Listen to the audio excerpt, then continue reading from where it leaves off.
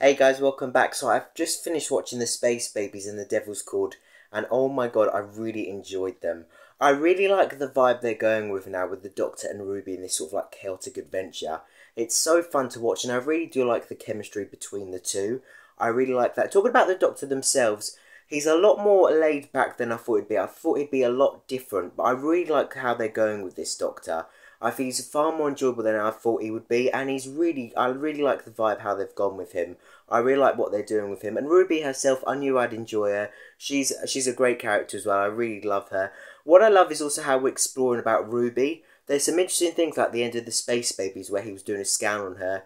Reminds me a bit of sort of the Clara vibe of finding out who she was, or when the Doctor was scanning sort of Amy to find if she's pregnant or not. Gives me that sort of vibes which I really enjoy, so I liked how that ended for episode 1. But speaking about episode 1 itself, the Space Babies, it was very enjoyable. I did like the bogeyman, but there were some things that I was a bit confused on, like why exactly the babies wanted the bogeyman to survive. I didn't understand that. I get why the Doctor did it, because it was sort of last of his species and he could sort of relate to that. But I didn't understand why they sort of why they wanted to save it for the babies as well. But apart from that, I did enjoy the episode. There's not too much to say about that one. It was a sort of typical opener, but again, really enjoyable. I think there was parts where we just hang around with the babies just a bit too much. But I did really enjoy it, actually. It was really a great sort of story as well, and a great way to introduce Ruby and everything.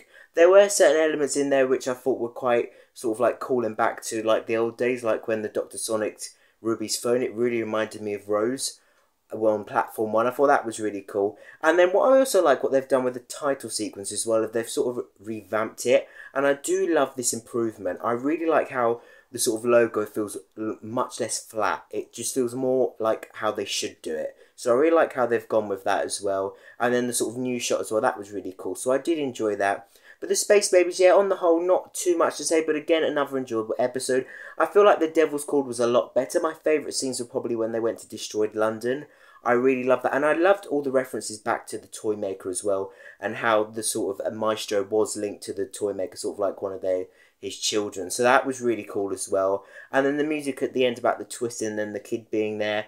That could be the next godlike villain they face in the next series. You never know. So I do like how they've done that as well. And also I thought about how it was a bit weird about the Abbey Road sort of lighting up. But again, like the Doctor said in The Giggle, the Toy Maker's realm is still lingering, so the Maestro's realm is still lingering. That's why all that music happened. So I thought that was a cool link back.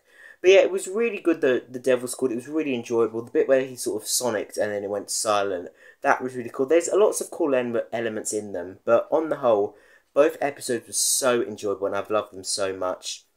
I didn't actually do a reaction to episode 3 because the way they've done it is now, as soon as the episode ends, it literally goes straight onto the next time trailer instead of like how they used to do it, where you get the TUD sequence, get time to pause the episode, and then you go on to the next time trailer. But seeing the next time trailer for Boom, it doesn't give too much away. I was sort of hoping for a glimpse of the villain of the episode, if there's going to be one. I was hoping some Tyrants and Rutons, but you never know.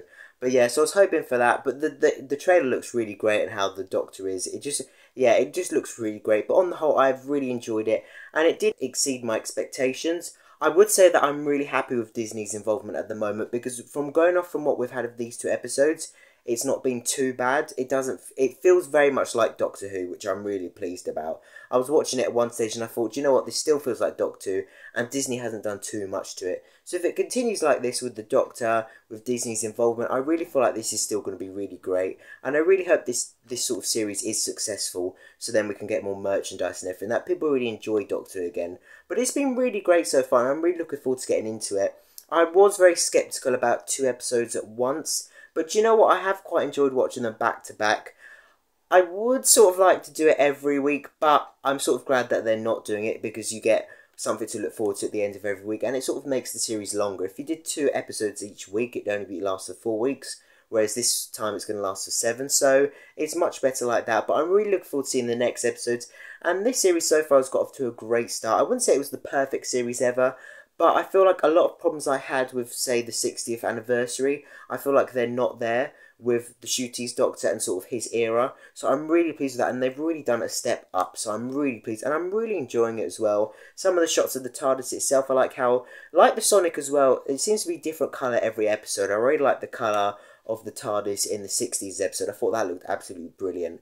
But yeah, it's really cool, and I just love the episodes. I'm just so pleased about them. I'm so hyped about it, and I'm really looking forward to the next episodes as well. But what I'd love to know is what you guys think. Have you enjoyed them? What were your thoughts on them? Did you watch them at midnight, or have you just watched them like me? Let me know in the comments below. But thank you so much for watching. I hope you enjoyed the video, and I hope you enjoyed the Space Babies and the Devil's Chord as well. I'm certainly looking forward to Boom next week, written by Stephen Moffat, and I cannot wait to see how it turns out. But again, thank you so much for watching. I hope you enjoyed the video, and hopefully see you in my next video soon. Thank you all for watching, and take care.